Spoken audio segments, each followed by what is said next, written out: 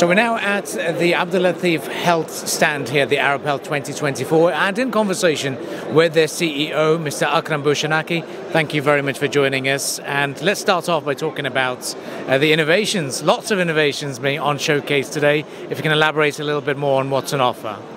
Absolutely. Well, we're delighted to be here for the third time at this Arab Health. The conference keeps growing and getting better year after year.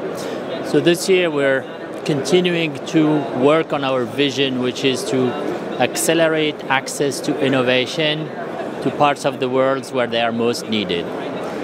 For example, we're bringing a whole set of solutions for eye care, for ophthalmology. We're bringing innovation in the digital health powered by artificial intelligence in the imaging space for early detection of cancer, for instance. We're bringing in some innovative surgery tools. So that's what we're presenting this year. And how's the reception been so far here at the Arab Health for these new technologies? Look, this first day has been extremely busy already. People who joined us for the first time are shocked by the volume, the atmosphere, the vibrance of this conference. You focused a little bit on ophthalmology. Now, if you can talk to us a little bit about the growing and emerging trends at the moment in this region in particular, where do you see the future of healthcare innovation going?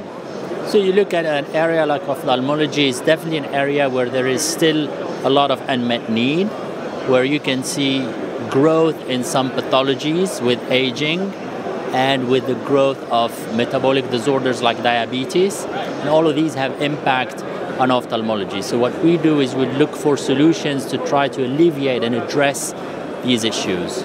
Lastly, your expected outcome from Arab Health?